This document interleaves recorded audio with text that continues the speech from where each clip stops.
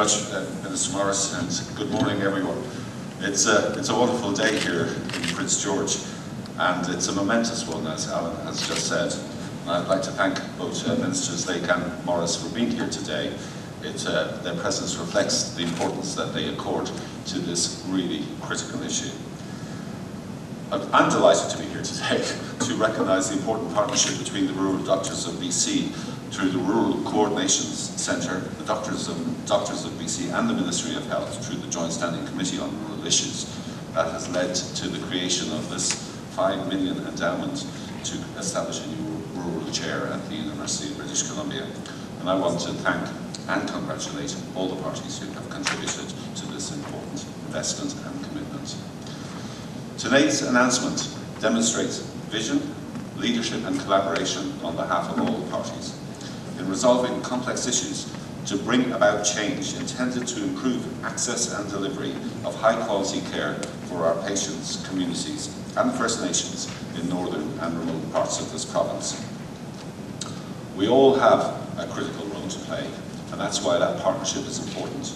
We all have a critical role to play in bridging the gap between regional, cultural and economic disparities that challenge our province and society as a whole. This requires us to think differently, to find a new way forward, to improve the delivery of patient-centred, integrated, continuing care through education, research and through a partnership approach to addressing the problems that confront us. Replacing isolation with connectivity, replacing vulnerability with hope, and that word again, resilience. We've just seen that extraordinary supermoon last night, and I believe that the stars are beginning to align here. The Faculty of Medicine Strategic Plan Building the Future identifies our contract with society as integral to our mission.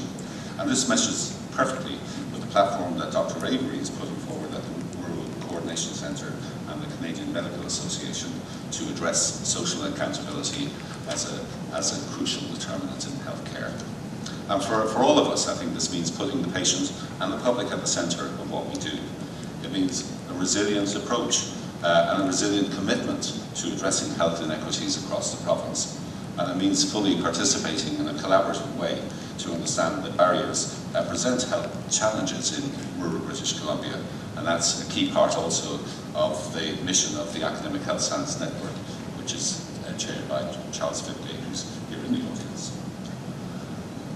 I believe it's Charles Jacob, who's here in the audience. I believe it's imperative that we continue to work with our system partners to influence and inform improved rural healthcare practices and outcomes. And that's why it gives me great pleasure to congratulate Dr. Dave Stanton on his appointment as the Founding Rural Chair. The Founding Rural Chair is a pivotal leadership and advocacy role that will help to shape and improve decision-making so that we can better engage with the issues that confront us in rural British Columbia. Dave is no stranger to this role. He brings a wealth of experience. As the former Executive Dean of Education with UBC's Faculty of Medicine, he oversaw the expansion of the distributed program here and the training programs for Northern BC. And he's recently spent a great deal of time travelling and meeting and engaging with doctors, nurses and patients in the north, and coming to a new understanding of, based on his already existing considerable understanding at first hand of the issues and complexity that are involved in rural health. So today's announcement of this rural chair means that we're putting our collective vision into action to ensure that we have a strong advocate in the north working to identify new pathways forward to develop connected team-based care environments so that our patients can receive the best advice, diagnosis and treatment through new technologies and streamlined processes.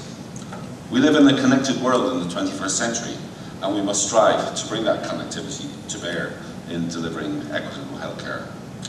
Excellence, engagement, equity and effectiveness are the 4 E's that we have built into our strategic plan within our faculty. And when you look at those 4 principles, equity, engagement, excellence and effectiveness, we can certainly see that today's announcement embodies all of those important qualities.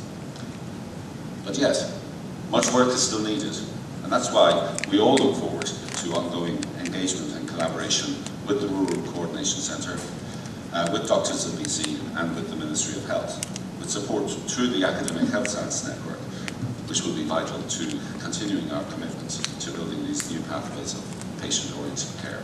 So, again, thank you all for coming here today, and congratulations, sincere congratulations to all of those involved in bringing about this momentous development. Thank you.